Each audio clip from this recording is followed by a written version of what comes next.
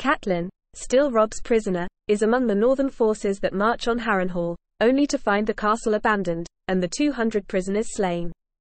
Among the dead, Catelyn identifies the body of Sir Jeremy Mallister, her father's bannerman. Robb then orders his mother imprisoned within the fortress. Lord Roose Bolton delivers 2 messenger raven missives, each of which brings bad news. First, Catelyn's father Hoster Tully has finally died after a long illness at his castle of Riverrun. Second, Roose delivers a letter from his bastard son Ramsay Snow, falsely stating that the Ironborn torched Winterfell and put all of its inhabitants to the sword, and then fled all before his force arrived there. There has been no sighting of Bran or Rickon, and though Robb hopes that they are still alive, there is a strong possibility that they are dead. Moreover, there has been no word of Theon, and if he took the boys captive, the Greyjoys haven't sent out any demands. This double blow reduces Catelyn to tears, and she laments that she had not seen her father in years. She is horrified at the thought that Bran and Rickon were in danger while she was away and could not protect them, and are now likely dead. Talisa notices that Catelyn is making a prayer wheel for the faith of the Seven, and offers to help. Catelyn explains that they can only be made by mothers who are praying for the welfare of their children. Catelyn reveals that she has only made them twice before, one of which was when she was praying for Bran to wake from his coma. It worked after a fashion, as Bran did survive, but he lost the use of his legs. Talisa asks after the other time, and Catelyn reveals that when the boys were young children, one of them had a pox.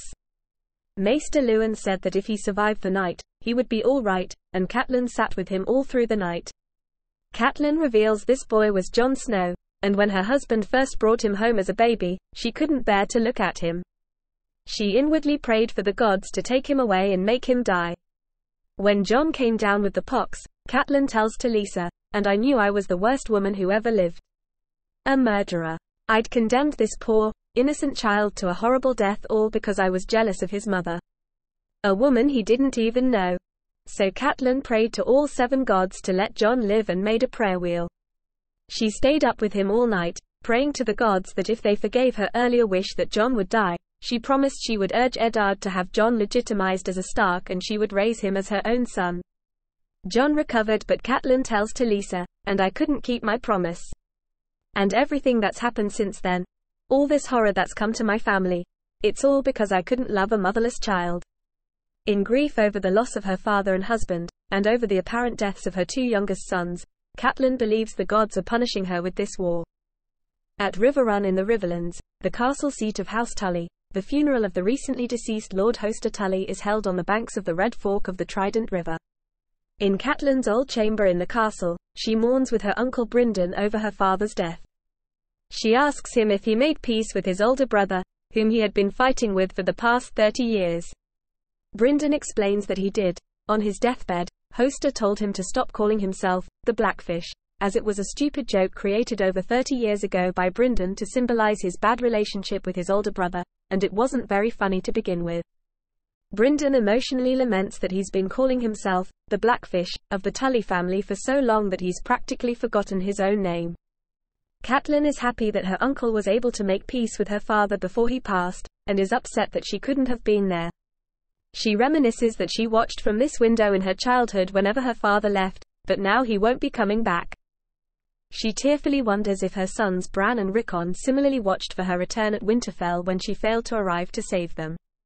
Brynden insists that neither he nor Robb have given up hope that the boys may be alive and in hiding, and urges her to be strong for Robb.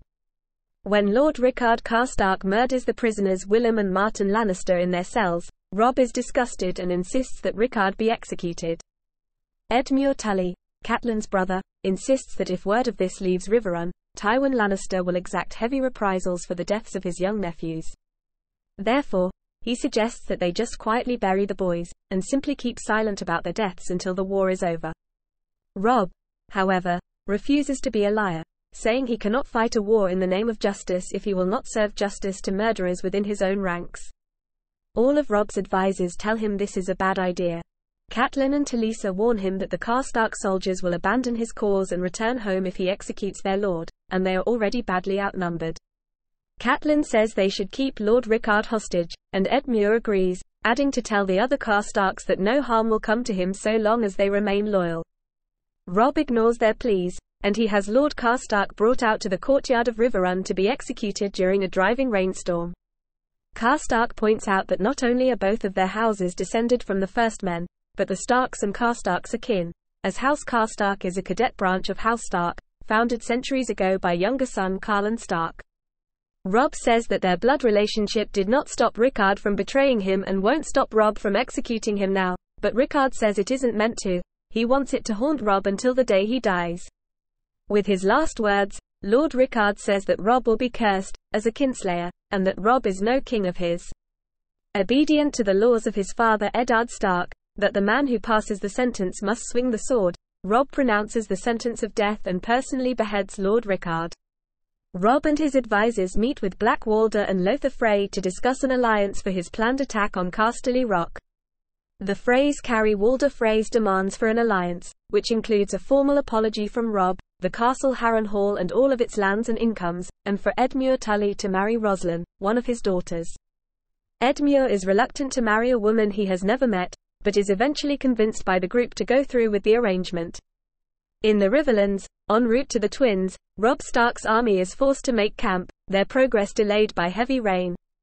Catelyn warns them that the prickly Lord Walder Frey will take the delay as a deliberate insult to him, but Edmure Tully points out that Frey is getting the wedding he wanted.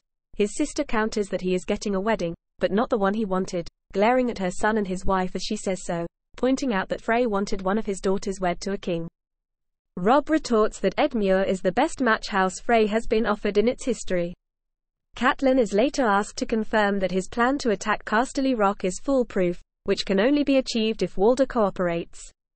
Initially expresses the danger of failure, stating the possibility that Tywin Lannister's army will cut them off due to Lannisport's adjacency to the Sunset Sea. Catelyn later states that Robb should attack. Robb's army arrives at the Twins for Edmure's wedding. Enduring Lord Walder Frey's insults directed at him and his wife, Robb makes a public apology to Lord Frey's daughters and granddaughters for breaking his promise to marry one of them. Frey accepts the apology and offers the Starks and their men his hospitality. That night Edmure is introduced to his bride Roslyn Frey, discovering much to his relief that she is a beauty. The wedding and the feast that follows it are quite celebratory and lively affairs, with all the participants in high spirits. As the celebrations reach their heights, Lord Walder calls for the bedding ceremony. Robb agrees and the bride and groom are carried off to their wedding bed, Roslyn carried off by the male guests and followed closely by Edmure, who is collected by the Frey women. After they leave and the festivities begin to wind down, Catelyn becomes suspicious when she notices Black Walder Rivers close the banquet hall doors and the musicians in the gallery begin playing The Rains of Castamere, the song commemorating House Lannister's decisive and brutal victory against the rebellious House Reign of Castamere.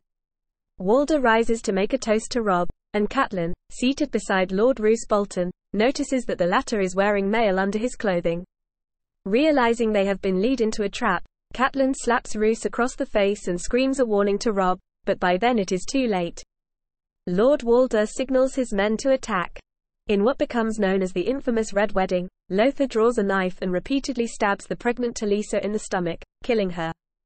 Before he can react, Robb is shot by the musicians with crossbows several times and falls to the ground.